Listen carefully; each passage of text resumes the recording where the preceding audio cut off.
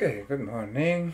Today we will do an example on exponential equations, solving exponential equations. There are so many hundreds and hundreds of different examples. So one by one we'll do certain examples. So first we are given this with the base of 3. On the right side is 1 over 9. So we'd like to change first this one to the base of 3.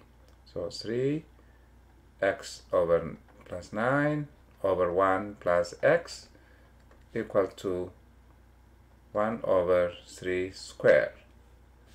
And then we have 3x plus 9 over 1 plus x equal to 3 to the power of minus 2. Since the two bases are the same, then the exponents must be equal. So this exponent must be equal to this exponent. Therefore we say x plus 9 over 1 plus x equal to negative 2. We do cross multiplication, and then we have a condition that x cannot be equal to negative 1.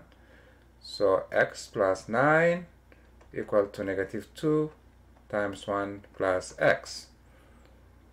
So we have x plus 9 equal to negative 2 minus x. I bring the x to the other side, 2x equal to negative 2.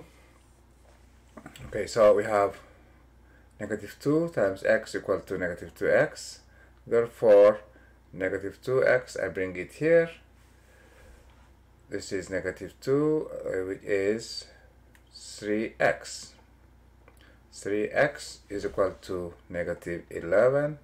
Therefore, x equal to negative 11 over 3.